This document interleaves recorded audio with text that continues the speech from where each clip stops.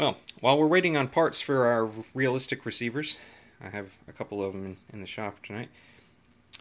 Let's take a look at this Fisher RS-280. This came into the shop and is mine for next to nothing because the customer decided to abandon it. They didn't like the repair quote I gave them. It wasn't too expensive. They're a record shop and they've got 100 other stereos, so there's no sense in spending a bunch of money to repair one when they can just grab another one out of the back room. Anyway, it's a Fisher RS-280. You can clearly see from the features that it's from the 80s, probably mid-80s, probably 84 to 86, somewhere in there. Probably, if not about as old as I am, maybe slightly older, maybe slightly younger.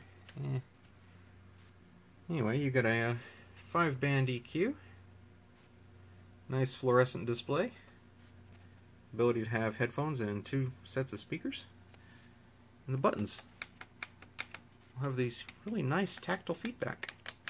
Really kind of a fun unit to use. Oh yeah, it may be an 80s unit, but it's still got the click. It's pretty fun to push the buttons with. Got a coaxial potentiometer for balance and volume here. That'll be cleaned, as will those sliders over there.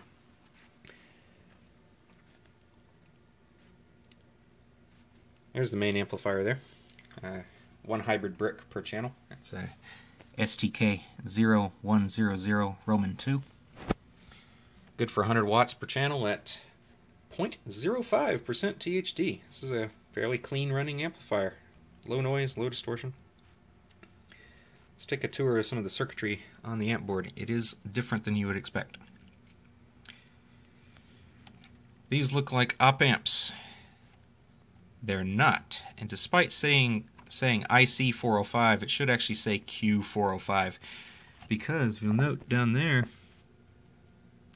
G, S, and S and G, that's FETs. Indeed, this is a double FET.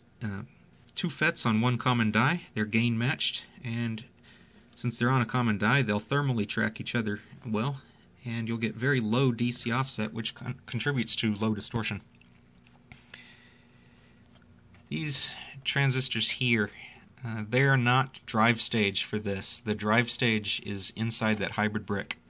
Those are the current mirrors for this. That helps stabilize the power and lower the distortion even more. This cap here, which you can see is probably stressed because it seems to have stretched its label, is the timing capacitor for this IC over here. And that IC controls the protection circuit and the turn-on delay. If that cap fails, this thing will appear like it's going into protection. But that's not what's wrong with this unit. We're getting there.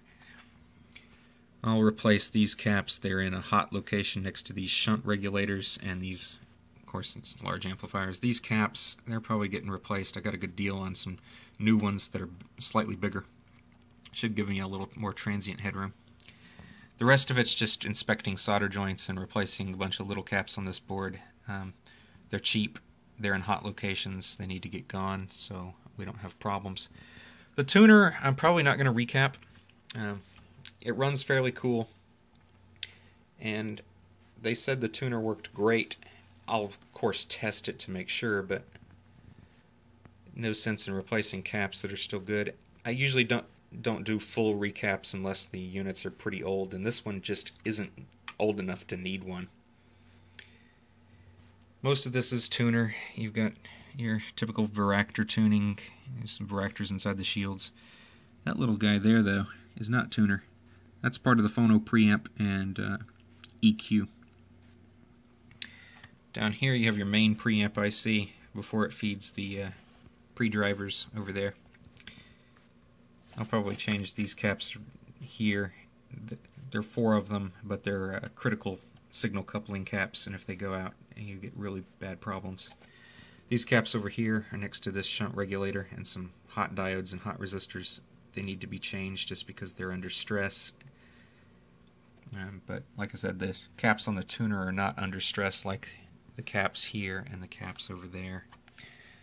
There's the EQ board. I'll inspect its caps and run signal through it and make sure it looks good on the scope. If I find any discrepancies, I'll of course change parts. But not changing all the parts does lower the cost of these units, and I can't charge a bunch of money for a Fisher anyway. They're just, the market doesn't allow that. So I generally don't do a whole lot of work to them, but I do make them good enough to sell and good enough to last well beyond the warranty period that I give them. Oh yeah, this thing's got problems. This is amusing. Alright, well, the symptom, of course, is it's just dead. It buzzed for a second. What happened? The circuit breaker tripped. Clicky, clicky. Don't blink, folks. You'll miss it. Ooh. Gee, I wonder if that hybrid brick is feeling okay. I don't think so. Sadly, those hybrid bricks are $40 a piece, but I'll probably sell this guy for $125 after I recap it, so I'm making a little bit of profit. Not a huge amount, but hey, it's a great value unit for somebody. I mean, that thing's heavy. It's got a good power supply. Transformer's at least 400 volt amps. It's pretty nice. I think it's going to get fixed.